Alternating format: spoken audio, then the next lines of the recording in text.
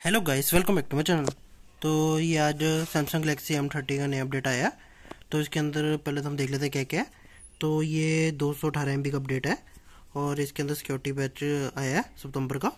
और इसके अंदर थोड़े से लिखा हुआ है स्टेबिलिटी वगैरह आएगी। तो पहले हम इसको खोल लेते हैं। यहाँ पर हमें दिया हुआ ये सैमसंग पे का फीचर एक ऐड होगा और बाकी स्टेबिलिटी वगैरह कुछ ज़्यादा फीचर नहीं ऐड वगैरह होंगे। तो अब इसको इंस्टॉल करके देखते हैं। तो इसको हमने 556 पे स्टार्ट किया है। तो देखते हैं कितना टाइम लगता है ये।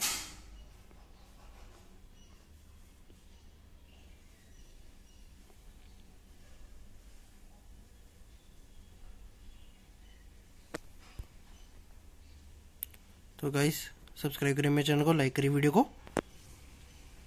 तो अभी अपडेट स्टार्ट होने वाला है। तो जब ये पूरा कंप्लीट हो जाएगा तो मैं आपको दिखा दूंगा।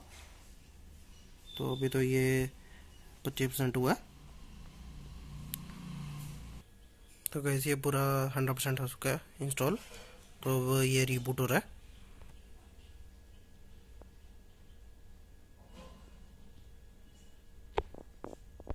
तो गाइस, अब ऐप ऑप्टिमाइज हो रहे हैं इसके। तो इसको 10 मिनट के आसपास लग गए थे अपडेट होने को। तो अभी ये कंप्लीट होके फिर आपको दिखाता हूँ मैं।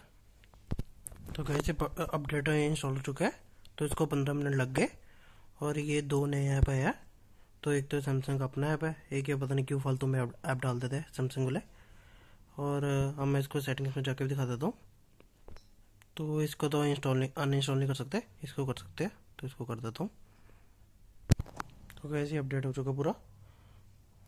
तो इसके अंदर आप देख सकते हैं यहाँ पर अपडेट पूरा अप टू डेट आ रहा है। और इसके अंदर कोई नया फीचर तो आया नहीं। और मैं बस सिक्योरिटी पर चेक कर लेता हूँ।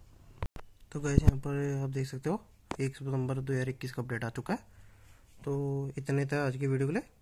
लाइक करिए, सब्सक्राइब करने में चलो। Thanks for watching.